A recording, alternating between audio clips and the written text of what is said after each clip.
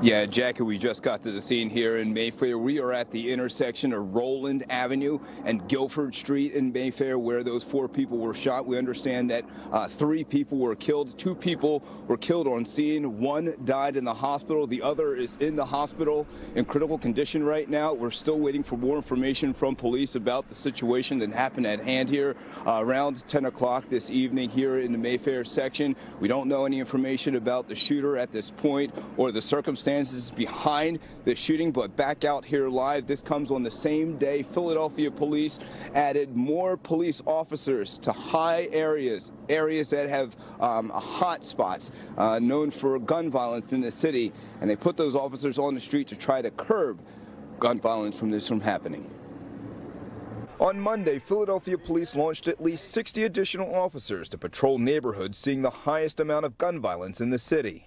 We not only expect visibility, but we want people out of their cars. We want people out and engaging. That was Commissioner Danielle Outlaw back in December outlining the new plan. Police say those officers will target the 22nd, 24th, 25th, and 39th police districts, spanning from areas around Germantown through North Philly and over to areas around Kensington. Philadelphia police say those areas alone account for 43% of Philadelphia's gun violence last year. That's nearly half of the 472 people who were shot and killed in 2022. Police hope adding more boots on the ground will help reduce some of the highest homicide rates in Philadelphia history. Those that come into our community have to have that mindset of being a part of the community. Leroy Muhammad is with several organizations in Philadelphia fighting the city's gun violence crisis.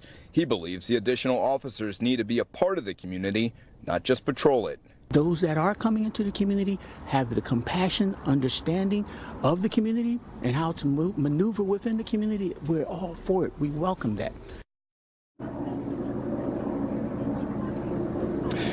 So when I talked to police earlier, they told me that the strategy to this is very fluid. So they'll follow the data. Where they'll find problematic areas is where they could move police. Now, again, we are in the Mayfair section of Philadelphia. This is not one of the areas that police had the additional patrol officers, so 60 additional patrol officers in the area of Philadelphia. But, you know, if they do follow the data, they could eventually move patrol officers to this area. But again, we do not know any information about a shooter at this point, a motive behind the shooting. We're still waiting for police. We're expecting them to give us some type of update about this mass shooting. 4 people shot here in Mayfair. 3 people died, 1 person in critical condition. That is the latest from Mayfair. Johnny Archer, NBC 10 News.